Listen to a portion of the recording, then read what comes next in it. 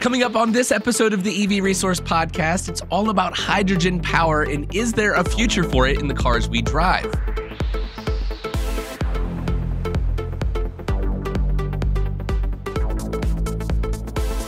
Well, hello, friends, and welcome to episode 97 of the EV Resource Podcast. I'm Zach Hurst, and each week I bring you the latest EV news, information, and interviews with industry experts. This episode is a little different. I've been working on the research for this for a while now, and I'm finally ready to bring you the information you've asked for regarding hydrogen vehicles.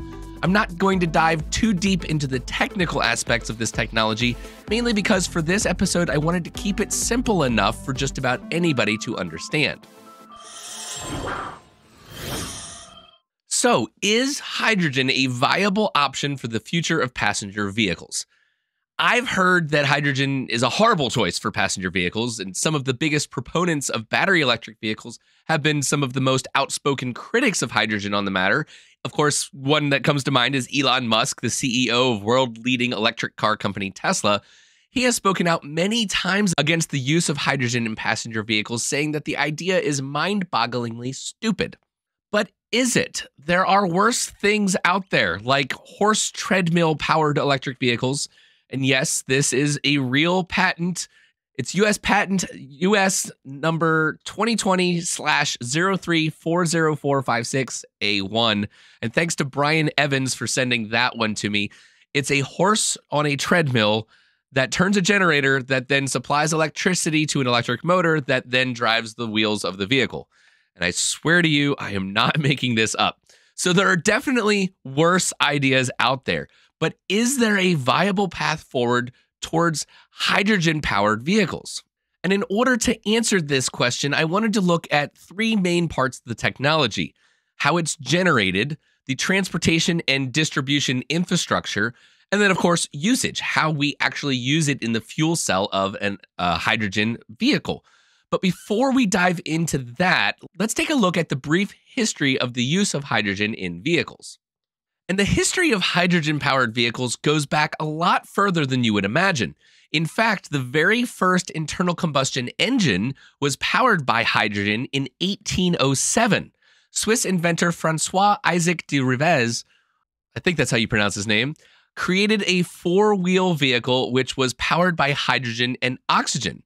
The hydrogen gas was stored in a balloon, which you could consider a very primitive form of hydrogen fuel cell, and naturally, this is not a design that caught on. It wasn't until more than 100 years later that we had the first mainstream fuel cell vehicle. In 1939, British engineer Francis Thomas Bacon created a 5-kilowatt fuel cell. This, like many other attempts before it, was not adopted. And throughout the 20th century, many projects using hydrogen were built, including many prototypes by major automobile manufacturers. In 1999, the first publicly available hydrogen filling station opened in Europe in Hamburg, Germany. In 2014, so this is really within the last decade, Toyota started producing the hydrogen fuel cell powered Mirai, and then they were joined in 2016 by the Clarity from Honda, and in 2018, the Hyundai Nexo. However, even with major manufacturer support, the technology has not been widely adopted for use in passenger vehicles, and Honda even abandoned its efforts with the Clarity last year due to slow sales. But the idea of hydrogen-powered automobiles isn't dead. President Biden signed into law the Infrastructure Investment and Jobs Act, commonly known as Bipartisan Infrastructure Framework, and a significant portion of this funding is directed to the Department of Energy to advance clean energy technologies, including $9.5 billion in funding intended to accelerate the development of clean hydrogen technology across various value chains of the hydrogen economy. So clearly, there is something here that is desired by the powers that be, but how does it exactly all work? According to the Alternative Fuels Data Center, there are several ways to produce hydrogen. That being said, to keep things simple, I'm going to focus on the methods that are most commonly used to produce hydrogen that is then used to fuel vehicles: electrolysis and natural gas reforming. An electrolysis is the process that uses an electrical current to split water molecules into their hydrogen and oxygen components. This is simple and fairly easy way to produce hydrogen. In fact, I remember doing this as a science experiment in the 6th grade with a 9-volt battery and test tubes. So if the electricity is produced by renewable sources, such as solar and wind, the resulting hydrogen would then be considered renewable as well, and this has a number of emissions benefits. Power to hydrogen projects are taking off using excess renewable energy when available to make hydrogen through electrolysis. Then that is fed back into a fuel cell to put power back into the grid. Typical electrolysis systems are about 70% efficient, where 80% efficiency has been achieved through the polymer electrolyte membrane, or PEM, process. And as far as natural gas reforming, as much as 95% of the hydrogen that's made in the United States is through this process, and it's sometimes called steam membrane reforming. And this is a very advanced process that builds on current natural gas pipelines. And it works because natural gas contains methane. That's where you get the steam methane reforming name. And in steam methane reforming, methane reacts with extremely hot steam, as much as 1,000 degrees Celsius in some cases, under extreme pressures between 3 and 25 bar of pressure. And of course, 1 bar is atmospheric pressure, or 14.5 psi. And in the presence of a catalyst, it produces hydrogen, carbon monoxide, and a relatively small amount of carbon dioxide. Steam reforming is endothermic, that is, heat has to be supplied to the process in order for the reaction to take place. After the initial process, there's a next step, which is called the water-gas shift reaction. The carbon monoxide and steam are reacted using another catalyst to produce carbon dioxide and more hydrogen. In a final process step called pressure swing absorption, carbon dioxide and other impurities are removed from the gas stream, leaving essentially pure hydrogen. Steam reforming can be used to produce hydrogen from other fuels as well, such as ethanol, propane, or even gasoline. When that hydrogen is then used in a fuel cell vehicle, it can reduce the total fuel emissions of a vehicle by as much as 90% when compared to traditional gas-powered automobiles. So that's how it's made. Let's talk about how it's transported or distributed from the production facility to the eventual filling station. Most hydrogen in the United States is produced at or close to where it is used, typically at large industrial sites. The infrastructure that is needed to then distribute hydrogen to a nationwide network of fueling stations required, naturally, for the widespread adoption of fuel cell electric vehicles still needs to be developed. The initial rollout for vehicles and stations has really focused on 3 distribution networks, primarily in Southern and Northern California. Currently, hydrogen is distributed through 3 methods. The first is through pipelines, and this is the least expensive way to deliver large amounts of hydrogen, but the capacity is limited because there's only about 1,600 miles of pipelines for hydrogen delivery currently available in the United States. These pipelines are located near very large petroleum refineries and chemical plants in Illinois, California, and the Gulf Coast. A second way of transporting hydrogen is in compressed hydrogen gas trucks, rail cars, or ships. And what they have is these high-pressure tube trailers, but this is expensive and it's used primarily for distances of 200 miles or less. And then you have liquefied hydrogen tankers. Cryogenic liquefaction is a process that cools hydrogen to a temperature where it becomes a liquid. Although the liquefaction process is expensive, it enables hydrogen to be transported more efficiently over long distances by truck, rail car, or ship. If the liquefied hydrogen is not used at a sufficiently high rate at the point of consumption, however, it boils off or evaporates from its containment vessels, and as a result, hydrogen delivery and consumption rates must be very carefully matched. Creating an infrastructure for hydrogen distribution and delivery to thousands of future individual fueling stations really presents a lot of challenges, primarily because hydrogen contains less energy per unit volume than all other fuels. Transporting, storing, and delivering it to the point of end use is more expensive on a per gallon basis versus its gasoline equivalent. Building a new hydrogen pipeline network involves high initial capital costs And hydrogen's properties present unique challenges to pipeline materials and compressor design.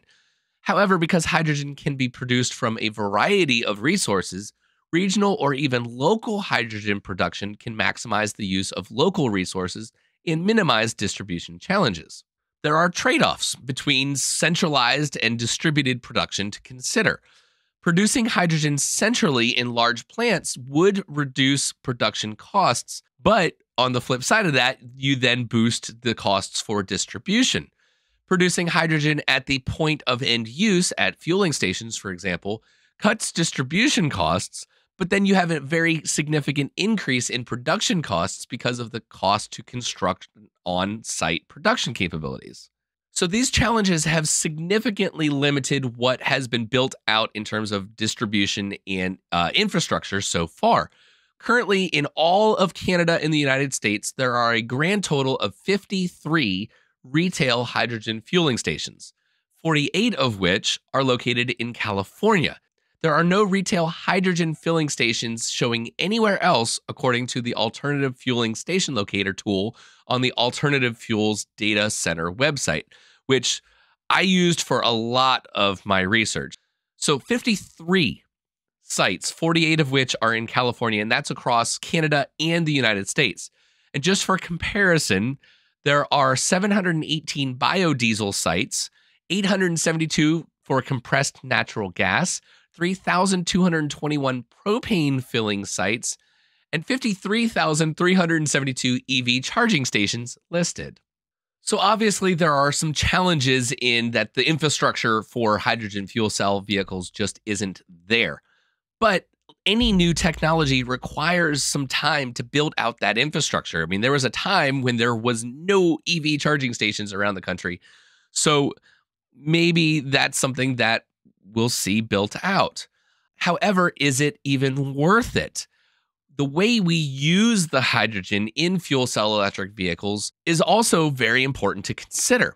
First, let me point out that hydrogen fuel cell vehicles are considered electric vehicles. Fuel cells are more efficient than gas-powered cars and emit no harmful tailpipe emissions, only water vapor and warm air. So they are a very good alternative to gas and diesel vehicles. Fuel cells work kind of like batteries in a way. So having a basic knowledge of how batteries work will probably help understand the explanation that I'm about to give. But like batteries need to be recharged constantly in order to use them, fuel cells do not need to be recharged. Fuel cell vehicles will continue to generate electricity from the fuel cell as long as there is a fuel source. And a fuel cell consists of two electrodes, a negative electrode or anode, and a positive electrode called a cathode. They are then sandwiched around an electrolyte. And a fuel, such as, of course, in this case, hydrogen, is then fed to the anode and air is fed to the cathode. In a hydrogen fuel cell, a catalyst at the anode separates hydrogen molecules into protons and electrons, which take different paths to the cathode. The electrons then go through an external circuit, creating a flow of electricity. The protons migrate through the electrolyte to the cathode, where they unite with oxygen and the electrons to produce water and heat. According to the Department of Energy, this process in hydrogen fuel cells is between 40 and 60% efficient. So compared to the internal combustion engine, it is much better. And honestly, if we were only comparing to gas-powered cars, fuel cell EVs sound like a great option. So why haven't they caught on? Well, simply put, they're not a great option when compared to battery electric vehicles. BEVs are much, much more efficient, up to 90% or greater in some cases, and they have already, as I mentioned, a much greater infrastructure that's already built out. Battery electric vehicles don't require a trip to a fueling station, so we're shifting the pattern and habits that we typically would see of going to a fueling station when you're low on fuel. And with a battery electric vehicle, the energy can be supplied by the vehicle owner themselves through solar panels on the roof of their house. So for passenger vehicles, hydrogen fuel cells just at this point don't make any sense. If there were no such thing as battery electric vehicles, then I'd say absolutely fuel cells should be the way forward. But we have better options now. So Is there a future for any hydrogen-powered vehicles? Well, yes, I think so. For larger vehicles like boats, trains, and airplanes, hydrogen power makes a lot of sense. Those vehicles already travel between set depots where hydrogen filling stations could be installed, and especially with airplanes, it makes a lot of sense because hydrogen weighs a lot less than conventional batteries. With most major automobile manufacturers moving towards battery electric vehicles, it only makes sense that the conversation about hydrogen vehicles shift to more appropriate applications. Sure, there are still challenges to overcome, but if the alternative is to continue to burn gas and diesel and jet fuel, well, then I think we don't really have much of a choice. Hydrogen has a future, and we should put more resources into figuring out how to make it work. So that's a brief overview for you. If you guys do want more information about hydrogen fuel cells and how this all works, I definitely suggest going over to the Alternative Fuels Data Center. There's a lot of great information there. I primarily pulled all of this from that collection of websites and where they sent me to. So what do you think? Am I on the right path here? Do we have a path forward for hydrogen fuel cells in larger vehicles? And is it an absolutely ridiculous thought of putting it in passenger vehicles? Or do I have it wrong? Let me know what you think by putting a comment or sending an email to hello@ev-resource.com. So that's it for this episode. I do hope that you got some information out of it, maybe something that you didn't know before. I am also putting together a traditional episode this week with the latest EV news, so make sure you look out for that. If you aren't subscribed already, you'll want to do that. That way you get that show downloaded automatically on your favorite podcast player, or if you watch the YouTube videos, you'll get notified when I upload that video. So thank you so much for watching and listening, and I'll catch you all next time.